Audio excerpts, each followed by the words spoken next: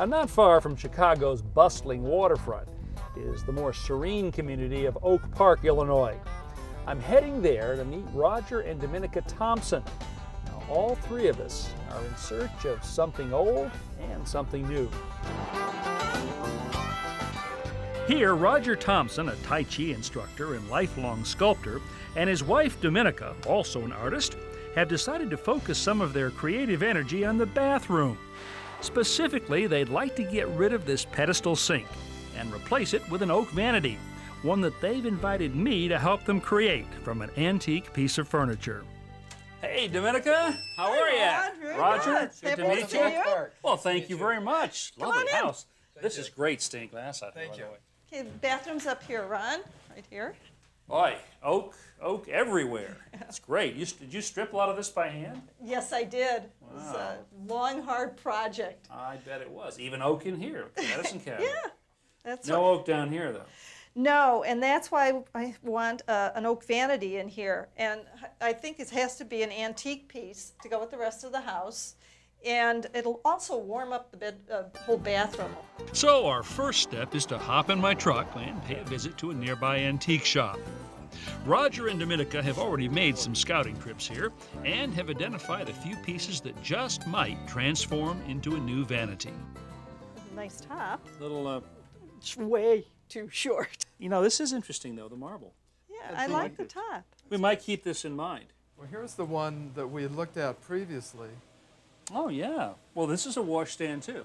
Right. But better size. Much better size. And a better finish. And it'll match our woodwork. Yeah. Which is essential. Yeah. Yeah. And the lines are simple enough that I think they would go with a house. Yep. Yep. For the most part, they're straight. Got a little curve in the top here. And you know what's good about this, too, is that because of the way it's designed and laid out, I think it's going to make an easier conversion. This drawer gives us a nice open space right in here. We're probably going to have to remove something, but that gives us at least a nice start on accommodating the bowl. Thank you, Gary. Thank you. I think you gave me the heavy end. Well, with our cabinet purchased and back home, we begin our conversion by removing the drawers and doors. That marble countertop we saw back in the antique shop inspired us so much, we've decided to add a similar top to our vanity.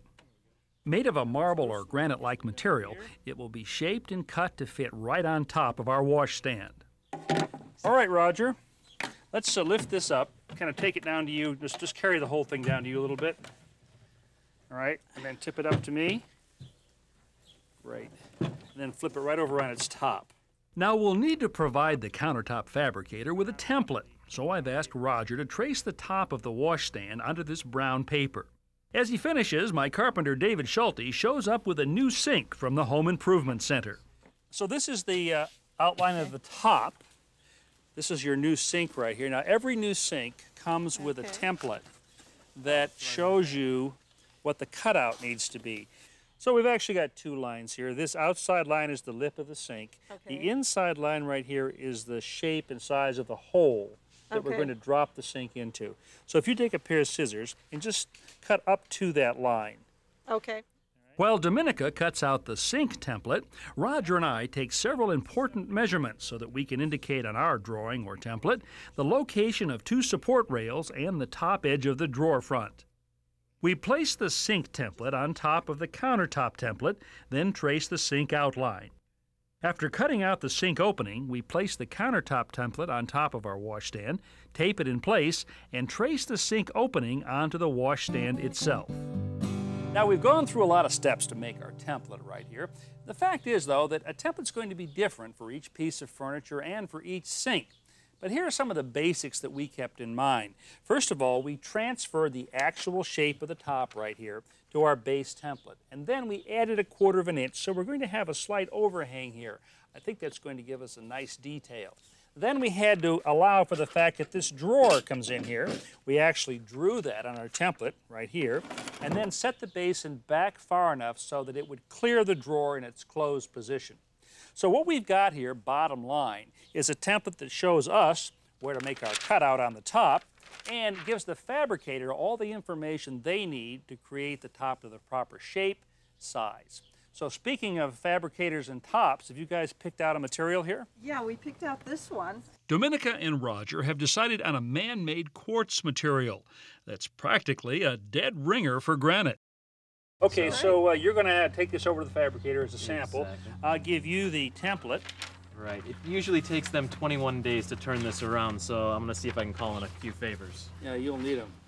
If not, we'll see you next month. Or you'll have to move in with us. He'll do it. So guys, we're ready to move on to the next step here. While Dave is away getting that to the fabricator, we're going to begin by cutting out that shape on the top. We bore 2 starter holes, set the jigsaw blade into position, and Dominica starts the cut. As an antique restoration professional, I have to say, it feels a bit odd cutting into an antique. On the other hand, this piece is not completely original. It has already had several modifications made to it, and we'll be giving it a much longer life. There's a rail back here, a piece running vertically here. Okay. I don't want to cut through that with a jigsaw, so we're just going to finish this cut off, cutting through just the top right here. So we're going to just cut down through the top without cutting into the rail. Okay. Right off, there you go.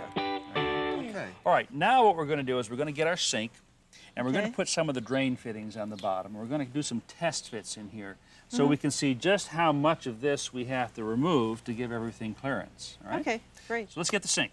Do that. Okay. When I put a new sink in, I put everything I possibly can on before I install the sink, so that it's much easier to do it out here.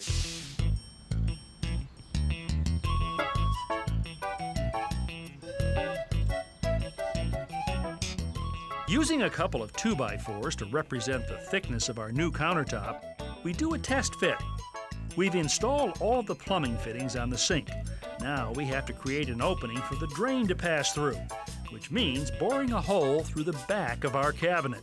Now we're going to have to cut a pretty good sized hole in here. I want some extra room around that drain pipe.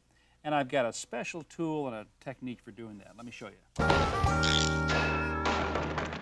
Now, one of the fastest and easiest ways to make holes up to several inches in diameter is to use a hole saw. This is one right here. Has 3 parts, an arbor right here that goes into a drill, a pilot bit, and then the hole saw itself. This will fit into almost any drill, usually one that will accommodate a 3/8" shaft is best. Just tighten this up. Now, one of the problems in using a hole saw is that you tend to get tear out as the saw itself exits on the opposite side. I want to show you how to prevent that. So let's start drilling from this side. Come around and finish the hole from this side.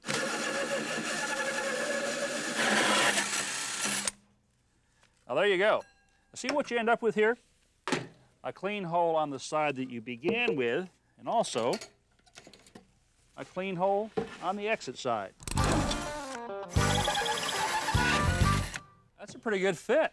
Now, we're going to have to deal with the drawers. Obviously, with that sink hanging down like that, the bowl of the sink, this drawer can't go in anymore.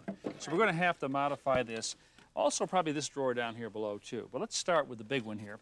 I've transferred the shape of the sink bowl onto the back of the drawer for Roger to cut out with the jigsaw. I've also traced a clearance slot for the drain pipe that Dominica needs to cut out of the drawer bottom. The main thing here is just the blade is going to move up and down, yes, at a rapid rate, but you control how fast you move forward. Okay. So just take your time. All right.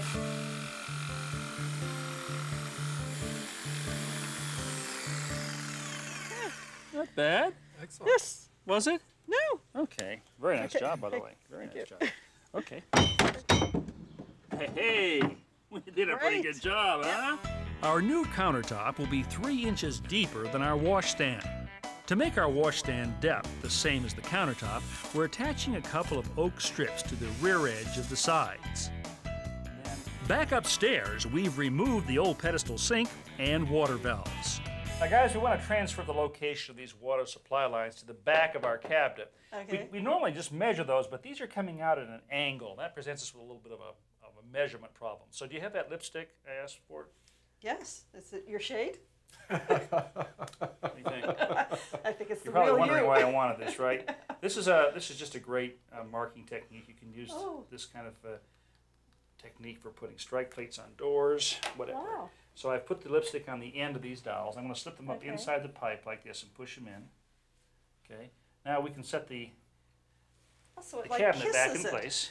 It Nice. does kiss it. Yeah. Oh, that's very nicely put. I wouldn't have thought to use that word. But, okay, now put this in position here. You guys let me know when you're ready. Okay, now we're good. Now I'm going to reach down here. I'm just going to pull this dowel out until it contacts the back of the cabinet. I'll twist it a little bit, transfer the lipstick to the cabinet. That's where we want to drill our hole. Now this is how we're going to attach the cabinet to the wall. This line right here is the inside of the cabinet. I put the L bracket up here, made a couple of marks through these holes, and now we're going to drill using a masonry bit. This is actually a block wall right here. Okay, now into those, we'll put a couple of plastic anchors. We screw the brackets into place, and now we're ready for the cabinet. All right, folks, we're ready to set this in place. So you see those ears we put on the wall there? After drilling pilot holes into the cabinet, we insert screws through the brackets and secure the vanity in place. Mm-hmm. Now we're about ready to put our countertop on. This is a special adhesive just for this quartz material. And I'm going to put just about 5 dots of this. Okay, guys, you can bring the countertop in now. Okay, come in. One more here. The reason we're not putting more on is that should they ever want to take this off, it can be kind of popped up. All right, there you go. Okay. All right, just set it right in place there. Okay, let it down slowly, slowly, slowly. Okay, now you can slide it around a little bit. Well, our template worked. Yeah. Huh? looks- Beautiful. Something's Good working job. great. Good job. That was a great templating job, both of you. Right. Excellent. Okay, let's get the sink. Yep. Okay. This is a sealant here, Roger. I'm just going to put a bead of this around the edge of the Okay. lip here.